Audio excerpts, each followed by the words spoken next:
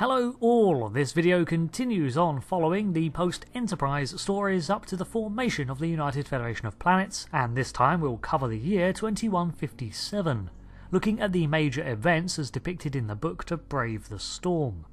A lot more went down in this year as Starfleet seemingly began to get its act together when fighting the Romulans, despite the dire state the previous year had left them in, with Starfleet effectively going at it alone and the Coalition's vulnerability to the Romulan hijacking weapon keeping its allies out of the fight. Starfleet had made the decision to take the NX-01 away from the front lines. This was for several reasons. First off, it protected Earth's most advanced ship from the malware of the Star Empire that was routinely deployed in encounters. So far, Starfleet had managed to avoid losing an NX class to their enemies' attempts to capture one through self-destructs. From June 2156 to December, Commodore Archer and the Enterprise had been pulled from the front lines to fly around making friends.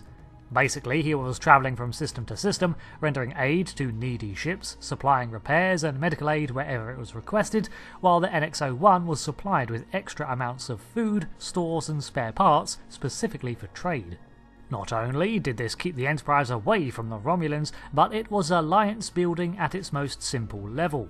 Several species even invited Archer to meet with their governments to pitch his case for helping out in the Earth Romulan War. But more often than not, the answer was no.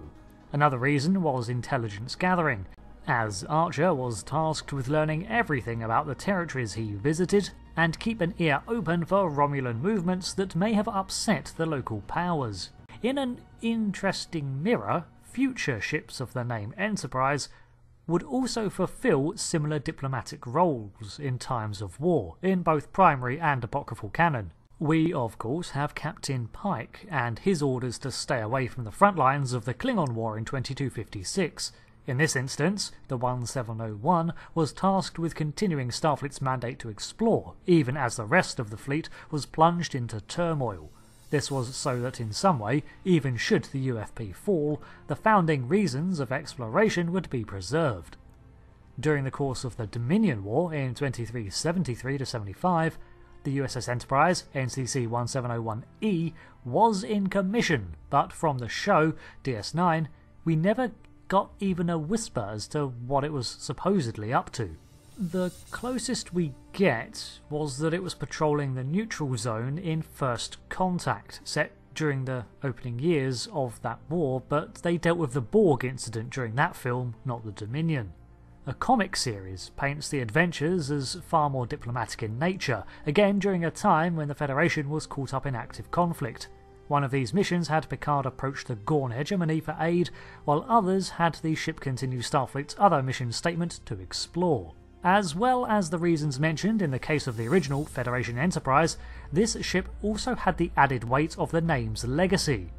By this stage, the Enterprise was regarded as a poster flagship of the Federation, which made risking it in engagements a very dangerous thing, as its presence alone could draw unwanted attention to a skirmish, and if it were lost, the blow to morale would be severe.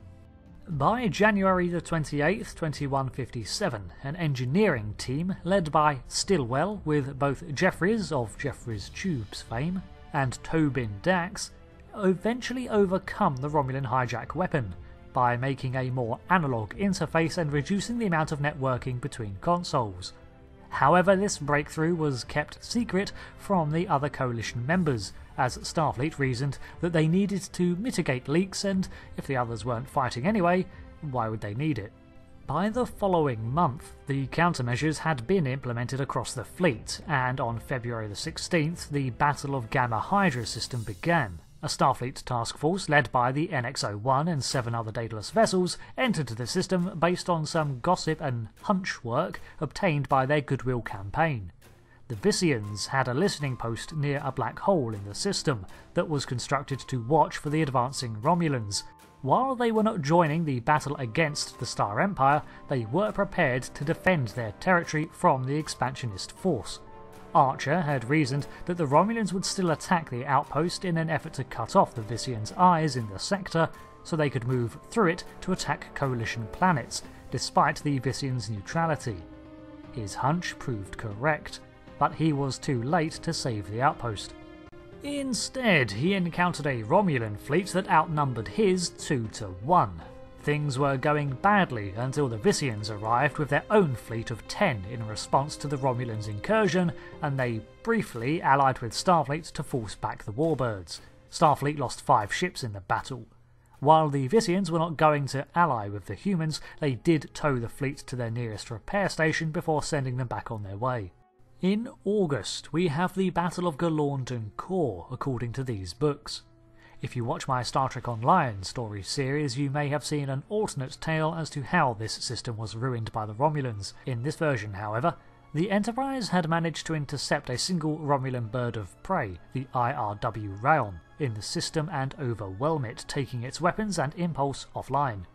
Galorndon Core in this telling is a mostly unclaimed world, but one that has a lot of interest from some human researchers, leading to a team of 2 to be stationed on the surface.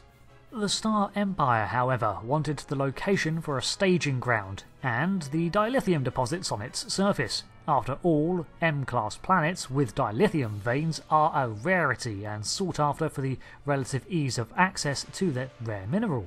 The Romulans had already landed a team on the surface to sack the humans' facility, presuming it was more nefarious than 2 biologists, but the Enterprise dispatched its own Mako team and photoned the hell out of the orbiting enemy ship captained by Chulak. The vessel retreated at warp speeds before circling back at warp 4 and colliding with the planet. The multi-warp collision destroyed much of the Garden World's surface, caused immense tectonic activity, and released high levels of electromagnetic energy that even years later in 2366 would still degrade technology and even the nervous systems of most humanoids. There was also another skirmish in the Pentaris system that only lasted 36 minutes and resulted in a Starfleet victory, although with great losses to their fleet. This combined with the 2 prior victories at Galorndon Core, which resulted in the loss of the planet, and the Gamma Hydra encounter, where over half of Archer's fleet was lost, leads to a strong lapse of morale, even in victory. Hoshi even has a bit of an understandable breakdown over it. Meanwhile, the Decepticons, the Romulans, were busy securing their other flank, the Harkonnen front. After their failed attack on the species on the orders of the mentally declining Praetor de Deridex, the Star Empire had been bearing the brunt of a Harkonnen counter-campaign that was diverting Admiral Valdor's attention and splitting the Romulan war effort, just as the Admiral had feared. This was sorted out when an overly ambitious Romulan commander, Degarth, acquired a modified version of the mutagenic pathogen that had afflicted the Enterprise crew in the episode Extinction. She then dropped it on the Harkonnen homeworld, causing the entire species to rapidly be overcome by its effects, and they set off in search of Urquhart, the home of the species that they were being morphed into. So basically the Romulans wiped out the Harkonnens. It's worth pointing out that this action was not condoned by Admiral Valdor, as he, quite rightly, feared the effects of this mutagen, despite assurances that the Romulans, like Vulcans, were mostly immune. Degarth was executed for her risky actions. So this pretty much brings us to the end of 2157, the year that saw Earth actually begin to win against the Romulans, but they were hardly turning the tide, as every victory came at a huge cost, and the Star Empire had not even been wholly concentrating on the Earth campaign. On top of this, Vulcan continued to stand by its policy of non-interference despite its status as a coalition planet, and was increasingly concerned with its own security after the attack on Mount Seleia. So, thank you for watching this part of the Early Federation series, but again not too much word on what Andor or Tellar got up to, aside from the occasional supplies and aid from sympathisers with Earth from within their governments. I'll keep digging around the apocryphal lore to see what else went down, as I have left out a lot of details as I don't want to spoil the books for anyone who intends on picking them up. Thanks again for watching, I've been Rick and I'll see you next time, goodbye.